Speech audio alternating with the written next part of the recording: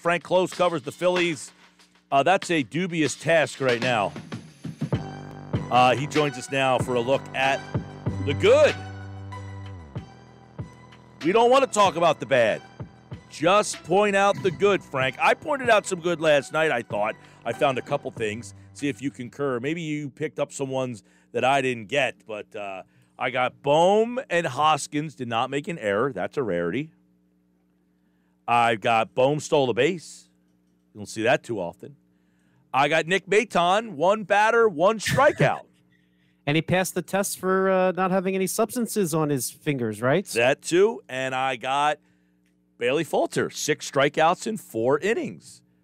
Did I miss anything? I think that sums it up pretty well. I guess Neftali Feliz hit 98.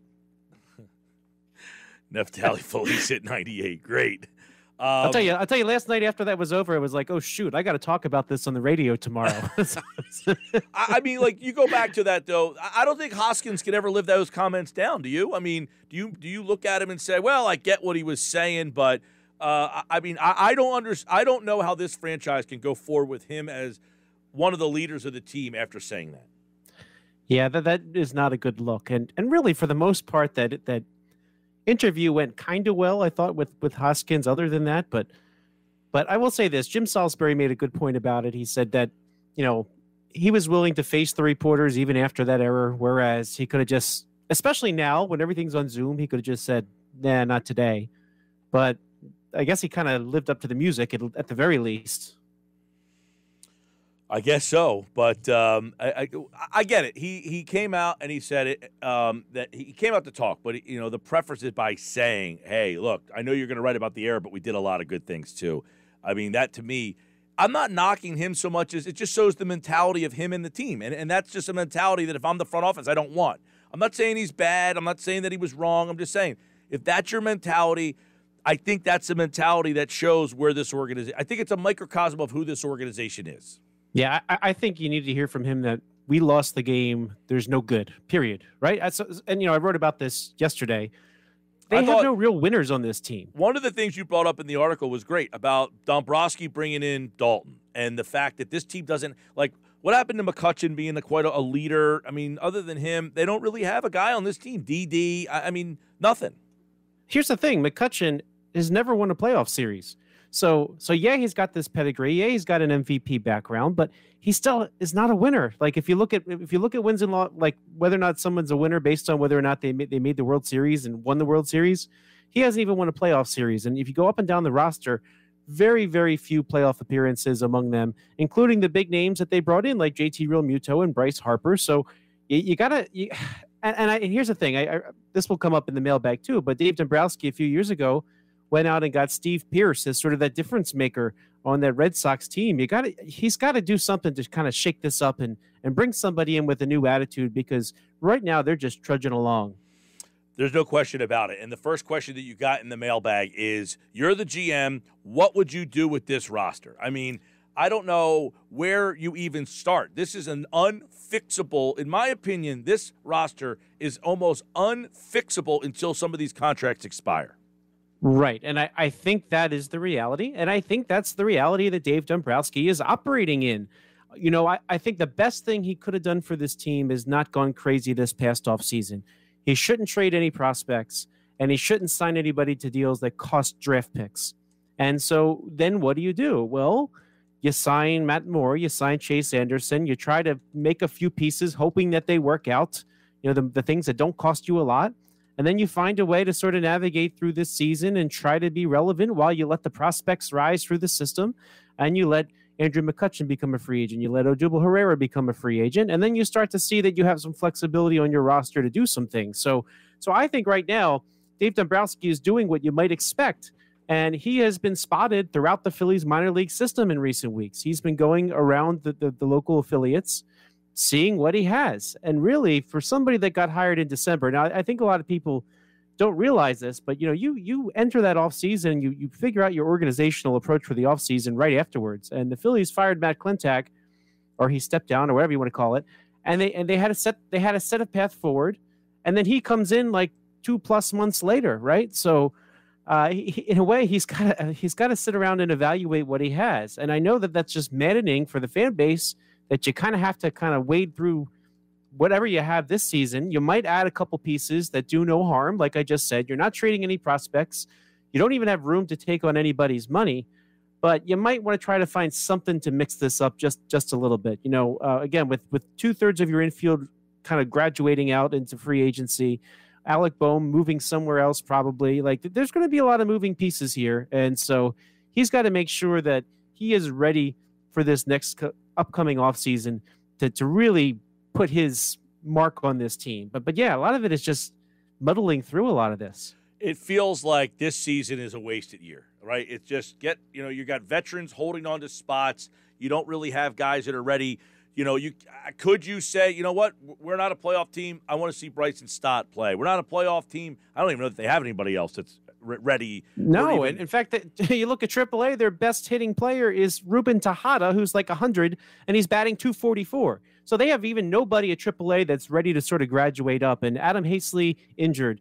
Cornelius Randolph, which opened some eyes for a little bit, injured. Mickey Moniak, floundering. Scott Kingery, floundering. So I think that the Phillies really just have no option but to keep an eye on the waiver claims that they could possibly make, see if they could bring in a veteran from somewhere else, from a team that's out of it, that's just willing to, I see the type of trade that he could make this season is maybe a trade a Moniak or a Haseley for one of these veteran types, and you're just kind of giving up on Moniak and Haseley if you do that, but he doesn't have much to trade right now. And so... Well, let me ask you this then. I mean, we know, I'm not saying this is Dombrowski's fault. I think the previous general manager was in way over his head, and this is a mess that he created.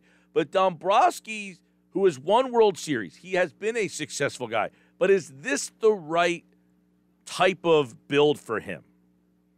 I think so, because he took over that Detroit Tigers team and he made them a winner. Not immediately, but soon thereafter. So... you got to trust in his pedigree to do the right thing and kind of get this in shape. And really, I just can't see him doing much because he has no room to move, right? So the payroll's maxed out, and the prospects are all AA or lower. So there's nothing to trade. So what you have is what you have. You hope that the team, this team is not going to fall below 500 too much. Why? Because you saw it in the Mets series, right? One earned run out of your 4 starts against the Mets, 23 and a third innings. That makes you a 500 team by default. Even if you mess everything else up like the Phillies did, they still won 2 of 4. So this team is not going to be a team that's going to win a third of their games and get a high draft pick. That's just not going to happen. So he's kind of in a tough situation here where there's really not much to move. There's not much in terms of prospects to improve. He's just kind of got to wait this out. And then most of the Phillies prospects and talent is at Class A right now up in Jersey Shore, and they need to graduate up. All right, Frank, some more questions. Lindsay wants to know, how do you feel about trading Hoskins and playing Alec Bohm at first base? Is that something this organization needs to consider? Everything is on the table, I think, this offseason. The defense, you can't live with this defense. I think when Andrew McCutchen, you realize he still had 2 years left when Alec Bohm was sort of graduating up to the major leagues. And I think the Phillies kind of figured, okay, well, if you can get through a couple years at third base, then left field might be open for Alec Bohm. I think that's still a possibility that he ends up in the outfield, not just first base.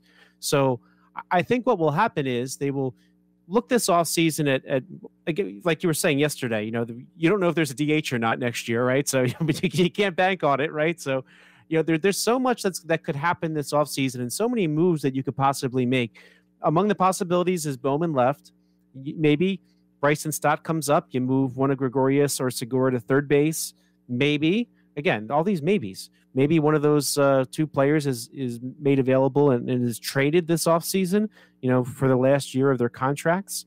And maybe there's a DH. So maybe Hoskins gets plugged in at DH, and maybe Bohm is in left field, and then you find a way to have a competent first baseman and third baseman. So there are so many options, including a very strong shortstop free agent class that's often talked about. I don't know if the Phillies are going to go to any of those 10-year deals that like the Lindor type contracts that the likes of Trevor Story will get, or maybe Javi Baez gets too many years. But there could be some good names left over after those really big names kind of come off the board, and you could add somebody that could factor into the whole equation. But I think defense has got to be a priority for this Phillies team.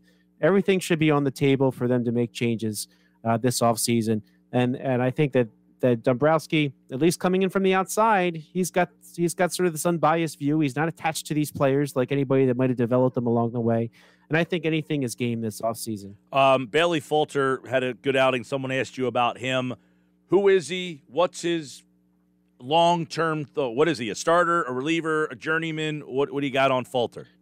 So I think for this year, he is going to remain in the bullpen, at least for now. I think he's on the short list to if they need somebody else. One thing that's kind of not really been made a lot of so far is that Spencer Howard's already lost his spot in the rotation. Matt Moore is starting this weekend. So after Matt Moore had that great start as sort of the sixth starter in that doubleheader, Matt Moore is going to start again. So I don't think Spencer Howard takes his next turn because Matt Moore is. And beyond that, I think that... Do they move Howard to the bullpen? I don't know what they do. Do you send him to AAA? I don't think they know what to do. Now, if they could mold him into a good reliever, then you don't need to get Neftali Feliz into a game like that 4 years out of Major League Baseball. So maybe we keep hearing this a lot, right? He can come out and give you 2 good innings and then he falls apart, right? So does he profile as a reliever? Are they going to let him do that? Or are they going to commit to him as somebody that's going to be at the back end of the bullpen? Who knows? That all said, I think in terms of Falter, they're going to kind of keep him around. He could be somebody to piggyback Velasquez, or at least make the Velasquez starts a little bit longer. And he's given them a lot. He was a starter at AAA. They moved him to the bullpen so that he could be more prepared for that kind of role. I didn't think. Now here's the thing about yesterday. A lot of people are saying, do you leave Falter in? I think that the Phillies intentionally made him not stretched out, as they say, to be a starter so that he could fulfill this bullpen role. And I think they might have thought he wasn't stretched out enough to go further. And of course, if the game collapsed under Falter, everybody would be saying, why'd you leave Falter in? But very, very nice piece. I see him now sort of as the long man left in the bullpen. I mean, David Hill's gone. Matt Moore's in the rotation. Chase Anderson is still missing.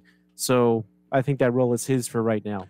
There you go. Pull Phillies questions. I know you got bombarded with questions this week. I sure did. The Phillies, obviously, people are angry. When things are bad, people want answers. They go to Frank's mailbag for those answers. You can read the full mailbag over at 973ESPN.com at Frank Klose if you want to get a question in for next week's Phillies mailbag. All right, Frank, take care, man. Talk to you soon, Mike.